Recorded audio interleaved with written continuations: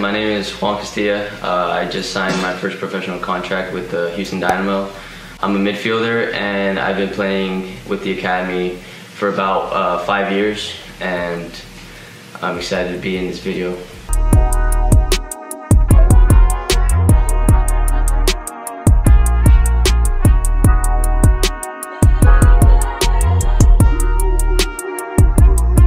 So I think mentally I'm really ahead of my level, like the level that I play at. So that gives me more of an advantage whenever I'm on the field.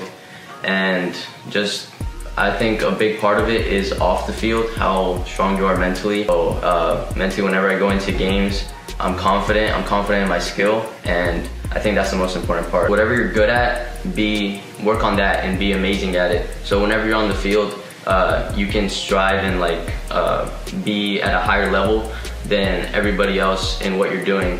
And obviously everybody's gonna have their weaknesses in the game, but if you try to work on your skill set and make that the best possible in the game, you're gonna be filled with confidence. And whenever I started joining the big MLS academies, I would say, I still train twice a day, every day.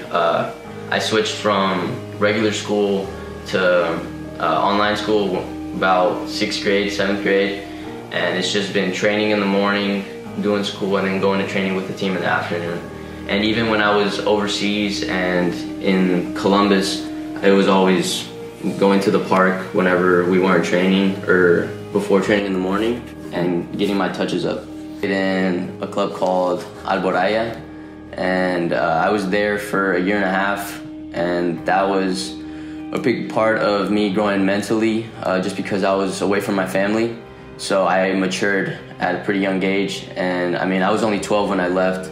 So now I can see the benefits of leaving and getting that experience. I mean, for me, the agent really came in handy when it came to getting the contract, the final details of it.